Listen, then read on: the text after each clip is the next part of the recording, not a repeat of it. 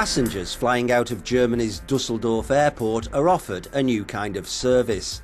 A robot valet called Ray, who'll park your car. A reservation is made via a smartphone app. Passengers leave their car at a drop-off zone, and once emptied, it's ready for pickup. The automated and intelligent parking system detects the size of the car and assigns it to its ideal location. Of course, the way we can park the cars saves space. You can park between 40 and 60% more cars on the same surface area, which is of course always useful, especially at an airport, in large cities or wherever. So we came up with the idea on how to optimize the space. Ray and his valet mates are in fact automated machines that function like forklifts, lifting a vehicle and transporting it to a designated robot valet spot.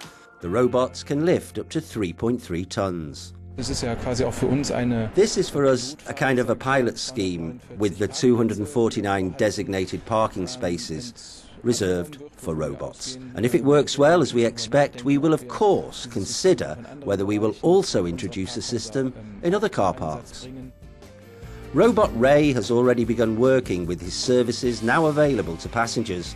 Once the passenger lands, the car is returned.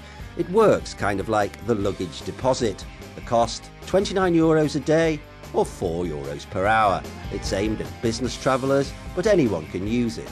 Thanks, Ray. Have a nice day.